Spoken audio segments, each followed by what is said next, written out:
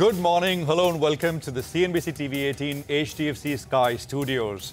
Today is D-Day. It's been a grueling 6-week-long election in which over 65 crore people have voted. And today we get the final results. Most exit polls are predicting a straight term for Prime Minister Narendra Modi, with quite a few of them projecting a 2/3 majority for the ruling BJP-led NDA. Stock markets saw a sharp 3.5% rally yesterday. And of course, the wanted PSU space jumped 8%. Today is when we will find out the real numbers, and the numbers will start trickling in from 8 a.m. add up to what the exit polls have showed us. If Prime Minister Narendra Modi is re-elected, as is likely, it would mark the first time since 1962 that a sitting PM gets re-elected for the third time. It's going to be big and it's going to be historic, and we're going to stay with you through the course of the day from start to finish. I'm Prashant, with me, my colleagues Surabhi and Nigel. Guys, hi, good morning. Hi, good morning, Prashant. Good morning, Nigel. Big day lined up ahead. And I think there's one word that's been the buzz over the last many weeks, right? In the market and beyond, that's continuity. Yeah. So the exit polls are telling us that we'll probably is the word, political continuity. And the market is telling us that we may just end up having a little bit of sector continuity. The same themes that have worked in the last 1 year, they are still the dominant and big favorite themes. Well, explains why we had such a bazooka reaction to the exit poll yesterday, right? And going by today's gap up as well, you put it together, we'll be up close to around 1,000 points ahead of the official verdict. So let's see how it goes from there. I said it on Saturday evening, 1,000-point week coming up. So if you get this gap up, 1,000 points today, and then you'll start to wonder what now, Yeah. beyond today, right? So, but Prashant, that's the thing. So 700 points happened yesterday. Yeah. So you're saying just about 300 today, best case? I think it could be bigger. It could be bigger. Yeah. And, I'll tell you why. Let's just sort of kick it off and tell you what the sort of trade setup overall is looking like. By the way, there is the global stuff as well, which Yeah. we're completely We'll talk ignoring, and for good reason, right? Now, so the counting awards begins, and, it'll start at 8 o'clock. Numbers will start trickling in at 8 o'clock, 8 a.m. this morning. And we'll start to get the leads, etc. Remember, first of all, the postal ballots are counted, and then constituency-wise, there are voting will the counting will begin. Numbers will be tallied. It will be communicated to the political party representatives, election commission officials. And those are the leads that you will start to see coming in from 8 o'clock. Process actually is very fast. If you go by what 2019 and 2014 look like, we should have a fair idea by 11 a.m. Actually, even by about 10:30 or so, we should have a fair idea of what this election is looking like. Now, markets will watch if final results match up to the exit polls, right? And what did the exit polls showed? Very sort of broadly, BJP poised to win 325 seats, NDA poised to win 360 to 400 seats. That is essentially what the exit polls showed us, and that's what's basically triggered this big rally as far as markets are concerned. Now, final results, if they are better, and I said this yesterday as well, you look at 2019, 2014, exit polls got the direction right, the broad wave right, but they underestimated the winners' tally by a big margin. So if you go by that, it's possible that the final numbers are actually even better than the exit polls, and markets will welcome that. It'll add confidence to what's already happened and the big gain that we've seen. Any weaker result than projected, I think, there is a bit of a risk here. But if you want to really think about it, below what level does the market start to pay attention and start to get worried, and we'll start to see weakness? I would say for the NDA, if that number falls below 325, right? Then the market perhaps starts to get worried. Actually, distill it even further. As long as I think the BJP by itself is around the 285, 290, 295 kind of numbers, I think the market even then should be okay, even though intraday there could be a little bit of disappointment. But, full absolute majority. The numbers, of course, can vary depending on what comes through today. But if they sort of manage that 290, 295 numbers on their own and NDA at about 325 plus, I think we should be okay. So broad kind of way to think about it. Now, yesterday, the market saw a big rally. The Nifty was up 3.5%. You had the Bank Nifty, which was up 4%, the PSU Bank Index. And I said this yesterday morning at 8 o'clock as well. The one space to watch is PSUs. And what's done well, I think the momentum there should continue. It's also one of the highest beta spaces, the PSU space. The figures that we got after close, right? In cash markets, FIIs pumped in 6850 crores. I think I went back and tried to look at, this is the highest since when? It's since a long time. I think you go back all the way to March, early March or something. But that's a big number which started to come in. And many were talking about Prashant Khemka, for example, who's managed global money in his past roles, said, that FIs should start to come in from Monday itself. So we'll see if these numbers, provided the other numbers, the results tally holds up, looks good. Now, on the FII short positioning, there are still shorts in the system left. I mean, it's not fully gone. So if you look at index futures, the number was 3.18 lakh net short on Friday. As of yesterday's close, that number is just under 2 lakh contracts net short. So, which basically means that there is about 2 lakh contracts waiting to be covered. Now, not all of it is a view. Not all of it is basically naked short positions. It could be, a lot of it could be hedging as well. But in any case, it gives you a sense that the market is sort of net short and there is more covering to come. Just a quick bit on the overnight markets. It's been okay, but I mean, Nasdaq is up 0.5%, S&P is kind of flat. You've got, but the big sort of moves have come in two spaces. One, the bond yields have cooled off substantially. 10 basis points lower on the US 10-year. Dollar index is down 0.5%. And then oil prices. Oil prices fell 4% and we're at about $78 per barrel. Actually 77.91, under 78 now this morning. This is big. So, you know, and this kind of will give a lot of confidence. It's big positive for macros here on a day like today, especially. Oil marketing stocks were all flying 8-10%. So keep an eye out on that, just purely based on these big fallen oil prices.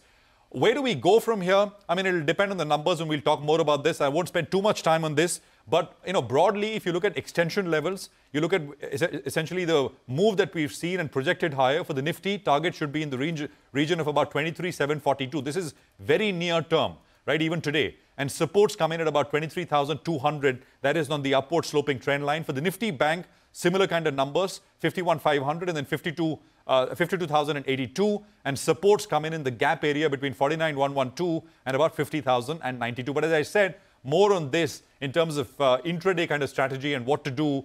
I will be with you through the course of the day as those numbers start to come in and markets start to trade. Surabhi. Oh, absolutely, Prashant. There's so much to digest. But yes, you're right. Global cues do take a bit of a backseat. Yeah.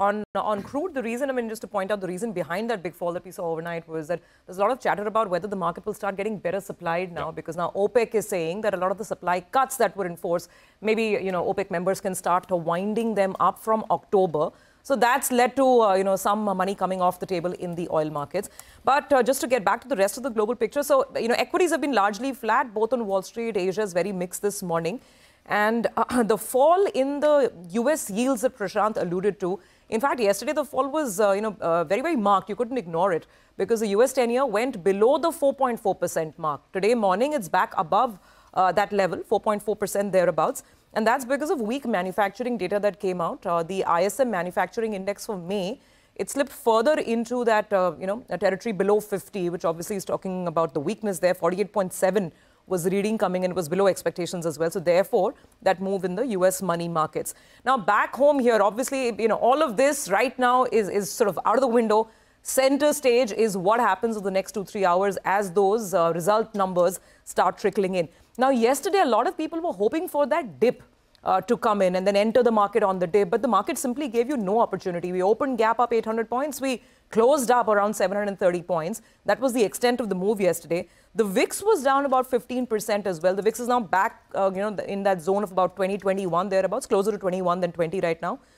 And the big question really ahead is whether the bulk of the short covering move is over or whether that will be one engine that keeps propelling the market higher if the numbers go along expected lines. Because yesterday, the most of it, Bank Nifty futures, Bank Nifty options, Nifty futures, barring Nifty options, I think for the better part of the F&O market, there was massive FPI buying pretty much across the board, with a lot of put riding happening in that zone of 23,200 to about 23,400, 500 as well. So that's how the F&O Qs are changing. Just on the cash market position, the numbers again on your screen for reference, 6,850 crores of buying coming in. Domestic institutions, they've been supporters throughout in the last so many months. So I just brought up the FPI tally for the year as a whole, because that's the big question. When is that big foreign money coming in? Was yesterday a sign of things to come? And it's been patchy throughout the year so far. March was a good month, but May was a major dip, down about 26,000 crores in May. Yesterday, first day of June, we opened the tally on the positive side, and that's the critical question. Where does that June bar move? And because of the FPI buying that came in yesterday, I mean, look at the money markets, just rounding off with the money market check. The rupee was seeing an upward drift yesterday. There was, nice 0.4% sort of an appreciation. The rupee closed at 83.14. Let's see how the currency moves as those numbers roll along.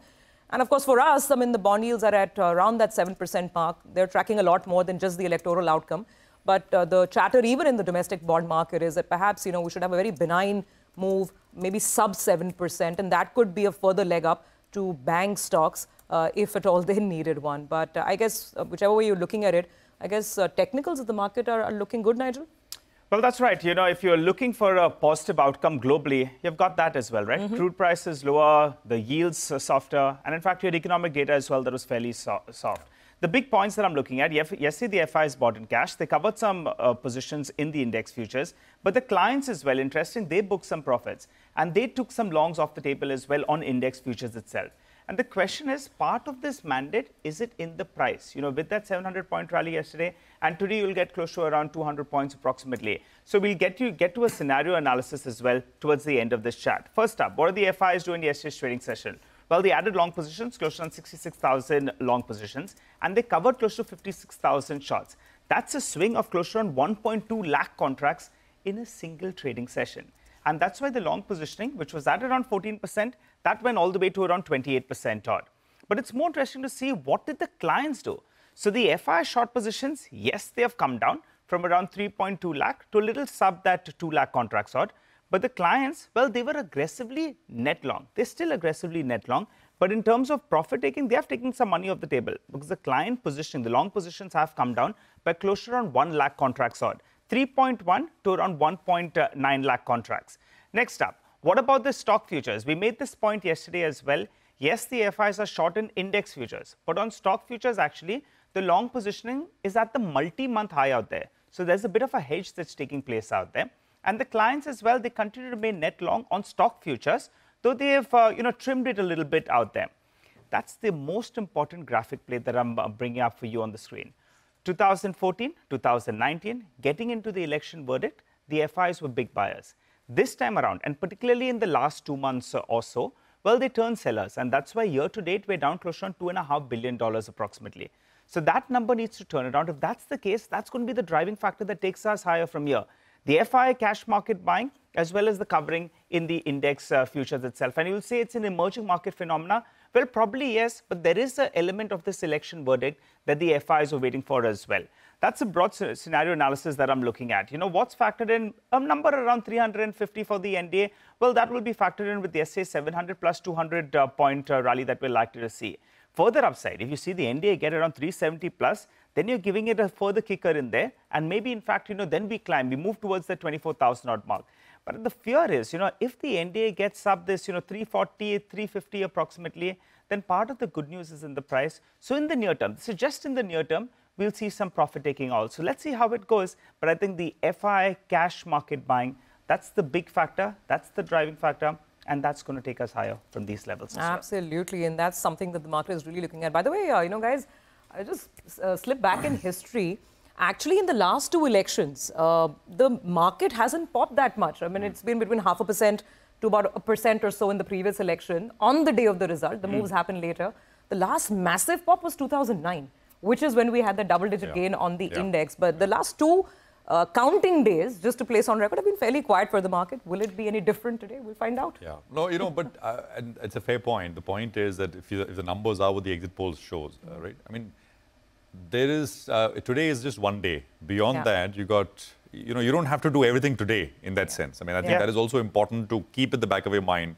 It's not as if you'll miss today, then there's nothing to do for the next couple of weeks and I mean, there is a full 5 years, right, of hopefully stability, etc. So I think I think one has to keep that in mind and not have that FOMO that agar aaj miss ho gaya, subah 9:15, 10 o'clock, by the time results come in, I'm not in, then it's a lost cause. I don't think that is the way to look at things. No, absolutely. There's so much ahead that in terms of agenda, policy, so on and so forth. It all starts unraveling.